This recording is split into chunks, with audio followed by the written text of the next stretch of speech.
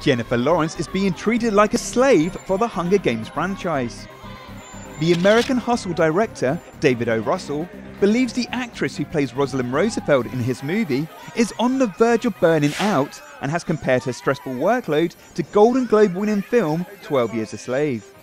He said, "Talk about 12 years of slavery, that's what the franchise for Hunger Games is. I think they should give her breathing room over there, because they're printing money, but she's a very alive person."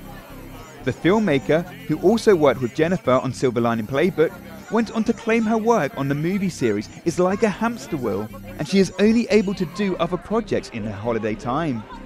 He added, "Being in the Hunger Games, they just keep her on a hamster wheel, and then she spends her vacation on American Hustle." The blonde beauty is currently shooting the third and fourth movies in the franchise, but she required hospital treatment last November due to exhaustion.